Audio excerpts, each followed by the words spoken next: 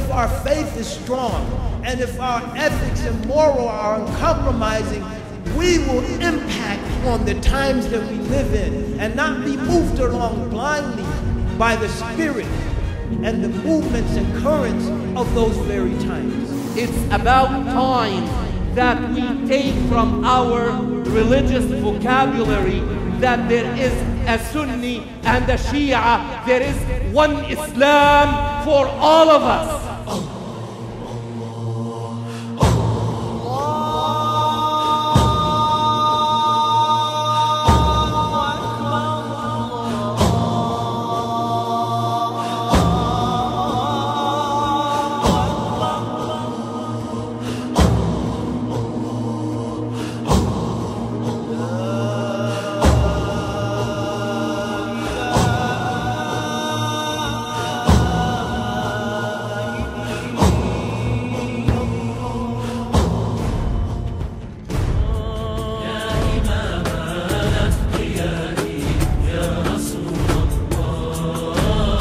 يا دواء كل دائي يا رسول الله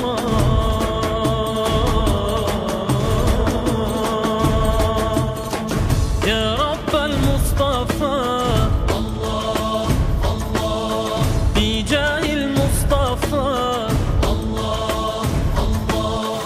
Muslims were not only tolerant of other madhabs in their schools, but they were tolerant of other people's beliefs and honored those people in their right to believe what they believe. That it's not the outside that's going to identify or define or caress us. It's how we represent ourselves. وَمَا النَّصْرُ إِلَّا مِنْ عِنْدِ اللَّهِ الْعَزِيزِ الْحَكِيمِ. Have you forgotten? Have we forgotten? Victory only comes from Allah, the mighty, the wise.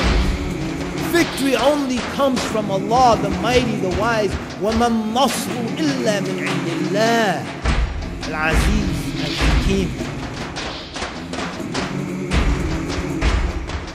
Your civilization is not enviable because in the process of upgrading the morals that you have lost, the values you have dropped, the ethics you have neglected, that till today you cannot find your destination. So what is He going to give us when we submit, when we sacrifice, when we choose Allah subhanahu wa ta'ala over our nafs? Only Allah knows what awaits us. So RIS will continue, and inshallah with the support of all of us, inshallah it will never stop.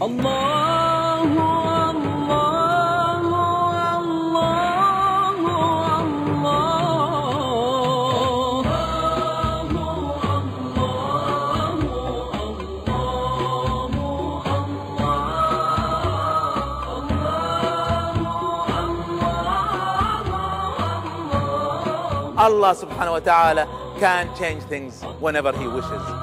True maturity is you do your best and depend on Allah. Let's work together anyway.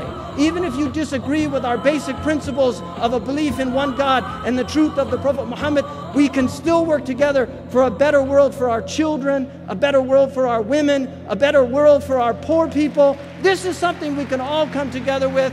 This is civilization. Islam is civilization.